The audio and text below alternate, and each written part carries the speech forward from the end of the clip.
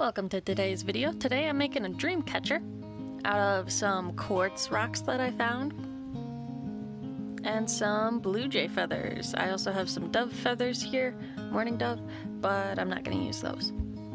So threading this thing was very difficult. It's a very tiny thing and thread's very tiny, so I did that off camera.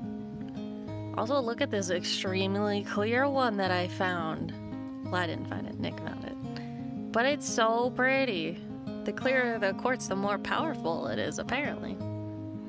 And then there's also these more like pinkish reddish, I think they're still quartz rocks.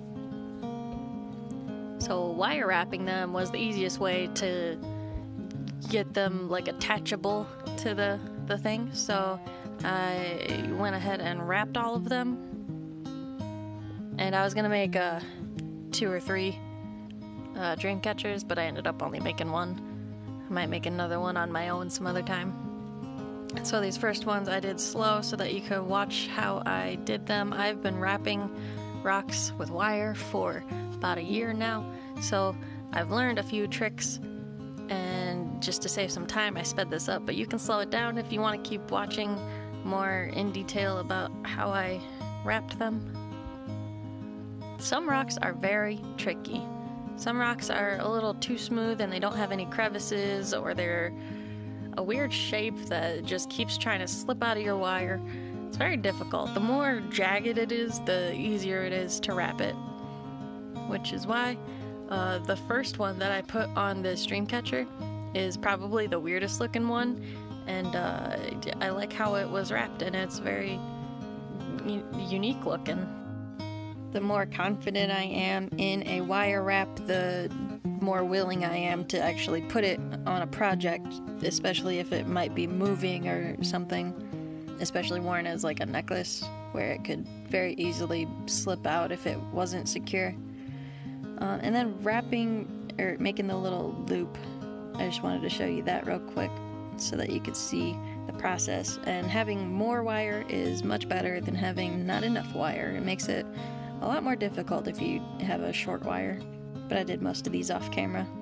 And there's just a lot of little adjustments just to make it look nice.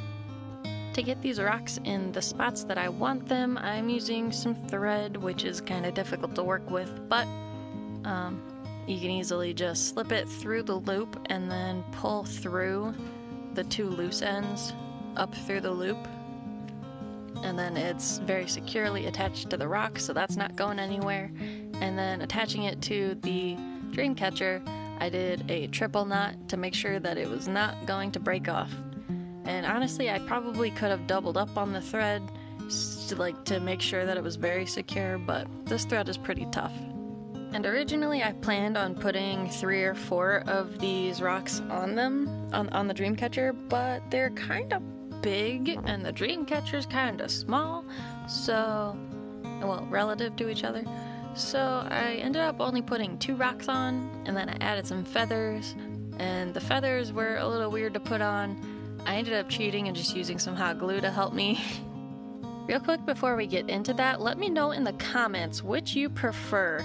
Would you prefer me speeding up the process and showing everything, or would you prefer me slowing it down so that you can see what I'm doing and then just cutting out the repetitive parts, like showing both of these rocks or just showing one and then cutting it out? I wasn't sure what to do, so I'm curious what you guys would prefer. So attaching these feathers, I didn't really want them dangling. I didn't want them getting twisted or messed up or anything, so I wanted to attach them kind of at a corner where the strings cross over. And so I just started by tucking them in just to see what it looked like, and I didn't like what I started with, so, well, and they weren't gonna stay like that, so I grabbed the hot glue, and then I changed where I put the feathers. Also, I used a big blue jay feather and a small blue jay feather, so I got rid of the small blue jay feather because I preferred how the big blue jay feathers looked. Also, these feathers were found on the ground over a long period of time, far between each other. Me and Nick and I should say, just, happened to stumble upon feathers here and there. and then we collect them because they're pretty.